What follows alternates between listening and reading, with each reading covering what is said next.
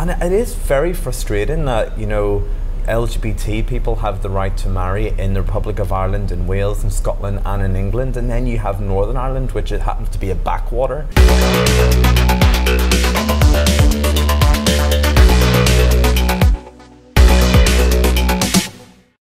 Okay, I'm sat at one of my favourite venues in London. It is the RVT, the Royal Vauxhall Tavern. I'm very happy to say I'm with Conleth Kane. Hello. How are you? Yeah, not too bad. You have a busy time at the moment. You've got an album out. It's called Proud, live in London.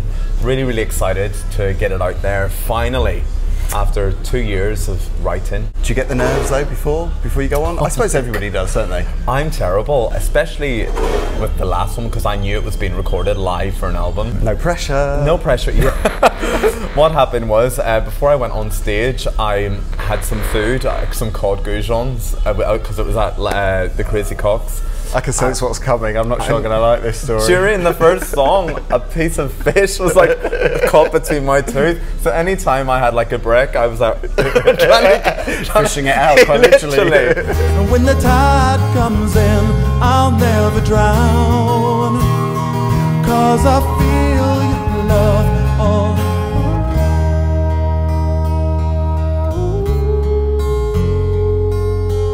Definitely, as the artist, you put a lot of pressure on yourself, you know, because it's very exposing when you go out on stage and it's your writing, your work, your money, everything's, you know, it's a lot on my head when the album was being recorded, because I was striving for perfection, but what is perfection? And actually, now that I listen to it back, you know, there's real heart in the performance. Yeah. You know, if I do say so myself, you know, because I really, really sing the songs from my heart, because that's where they were written from. I'm proud of what I do. I'm proud of what you see. When I look in the mirror, I see me. Writing Proud, there was a political message behind it, especially when you've got a party like the DUP, who are the biggest party in Northern Ireland, and it's not just about gay rights, it's about women's rights, it's about Irish language speakers' rights. This party really, you know, they have it in for a lot of people. It's not just the LGBT community. Yeah. Human rights, isn't it? Human rights, up 100%. Growing up in Northern Ireland as a gay person, you know, it had a huge effect on my mental health. And I suppose I didn't really deal with it properly until I wrote Proud. 'Cause I'm proud, and I will sing it loud. I don't care anymore, no, no, 'cause I'm me. When a lot of people hear Proud, you know, it speaks to them, and I wrote it for everyone who, you know, has had struggle in their lives. I wrote it to sing at Belfast Pride, actually. I wanted to have a song, like an anthem for a gay person to sing and to relate to, and it's become my kind of signature song. Oh my God, emotional stuff at Belfast Pride. Yeah, it was a real moment for me, and I had my mum in the audience, and it is very frustrating that, you know, LGBT people have the right to marry in the Republic of Ireland, in Wales, in Scotland and in England, and then you have Northern Ireland, which it happens to be a backwater. I don't care anymore, no, no, 'cause I'm me. As an artist, I feel it's kind of my job as a gay man from that part of the world to write about stuff like that. It's really important to me to, you know, I'm not going to stop addressing this until it's solved. Good for you. I'm not going to shut up. Yeah. And I will keep singing about shit like this until I am an equal citizen on my homeland. Every time the plane hits the runway at Belfast, I get a sense of anxiety, you know, that childhood fear kind of creeps in, and I'm like, oh, you know, this is my home and I shouldn't feel like this.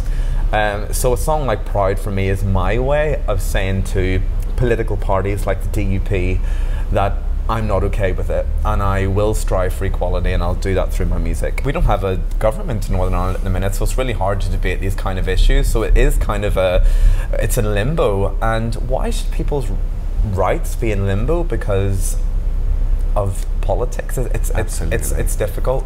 Keep on fighting, Conleth. Yeah. Keep on going. We need you. Well, this is it. I'm not a politician, but I'm a songwriter, and if I can use art to kind of, you know, make one person think differently, or then I've kind of done my job. Use it as a power. Exactly. Now, talking of LGBT issues, I mean, what better place to interview you here at the RVT? I know. I should say thanks to James and everybody here at the RVT, because it is one of the best venues. I mean, really is the heartbeat of London, because so much goes on here, and it's, you know, you've got alternative queer culture, you've got the history. I mean, for goodness sake, Princess Diana was smuggled in by Freddie Mercury here. I know. I love that story. Yeah. That's so cool. It's fascinating. Yeah, and you had Tracy Thorn DJing just a few months ago.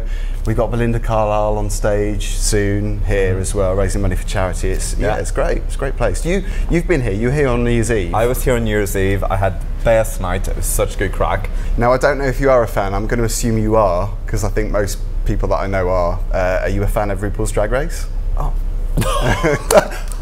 You're not? No! Seriously? No, I haven't watched one episode. I'm shocked.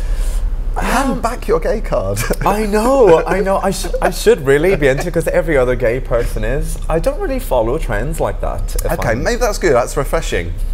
Well, actually, I went to, a few years ago, they had like a UK trial at Café de Paris, and my friend Lady Portia de Monte from Northern Ireland was one of the 10 finalists. So RuPaul was a judge, and Katie Price and Jonathan Ross. So I got to be like a +1 for my friend, and that's the only real taster I've had of RuPaul. I know who Courtney Act is. Right, yeah. Sorry. Well, you must know that it's coming to the UK. I do know that it's coming to the UK. And actually, there's a drag queen in London who I'm obsessed with, and who I think is really talented, Margot Marshall. Oh, right, yeah. And I really hope that, you know, she is one of the finalists, and if she is, then I'll be watching it. Well, the prize, you must know this as well, is $100,000. I was going to ask you what you would do with that money. Probably put some of it into my music. Yeah. I would record. I would go on a few holidays, obviously, and property. Bloody hell, I mean, you need a few holidays. You were just telling me you do this all on your own. You pretty much do the whole marketing thing and social media. So I self-manage myself. I do my gigs, I do my writing, I produce the record, I funded the record, I book all my, you know, performances, I do my social media, I do my own press. I wonder who holds you in the night. I wonder if he holds you as tight. I wonder if I will ever hold you again. I wonder what, where, how, why, and when. It is getting to a stage now where it is getting more busy, which I'm very grateful for, and it will come a time when I would like to hand over all of that stuff to someone else. But at the moment, you know, I get a bit of a kick out of controlling everything myself. Control freak. When I was with a management last year, for example, I was constantly phoning them, and I was nagging, and it's just because I want everything to be done right, and I want to make sure it's being done, and at least when I'm doing it, I know it's being done, and it's done how I want it to be done. I wonder how you feel now that I'm gone. I wonder if you will ever hear this song. I wonder if I will ever see you again. I wonder what, where, how, why, and when. Now, you are a true performer in the sense of not just music, but theatre and acting as well. I didn't realise this. You were in Casualty. Yeah, 10 years ago. Yeah. I had a lot more hair on my head and less Haven't we hair all there? on my face. Yeah, it was 10 years ago. I was in like 11 episodes. So, and I had like a few lines here and there. Blink and you'd miss me. But it was a great experience. When I think back to my theatre days, I knew nothing about politics. I knew not. Everything was about, you know, I'd be in constant contact with my agent, talking, you know, learning scripts, going to auditions, constant to and fro, and trying to keep up a job in between, and life was stressful. It wasn't until about three years ago I experimented with writing a dance track top lining for a friend, and that went really well. It got like played on major stations, and Gaydio being one of them. Yes, and you know, big stations took on the song, and then I was like, oh, maybe I should go down this route, and maybe have a little. I got such a buzz from just writing a top line for a dance track, and then about 7 months later, I went through a breakup, and I wrote a song called "The Grass Is Greener," and from then I started churning out these songs and kind of developed a fan base just from that. When the world is darker than I can understand, when nothing turns out the way I planned, when the sky turns grey and there's no end in sight,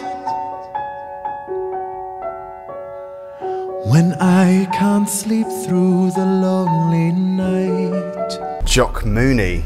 Oh yeah. He's a designer, friend of yours. Yeah. Wasn't he on Lorraine or something? He had a Lorraine Kelly t-shirt, and his t-shirt was on the show.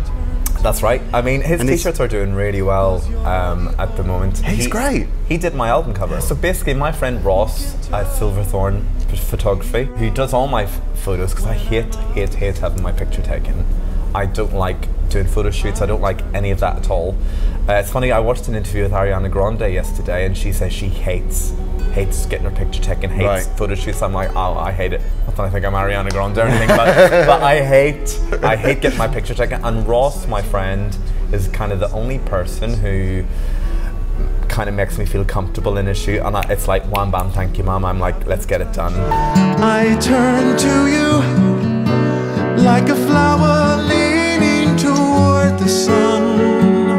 I turn to you 'cause you're the only one who can turn me around when I'm upside down.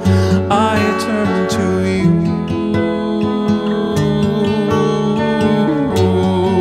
you. We got the album. He sent me the picture, which ended up being my album cover, and he's like, I really love this picture. I was like, oh, I don't like pictures of myself anyway.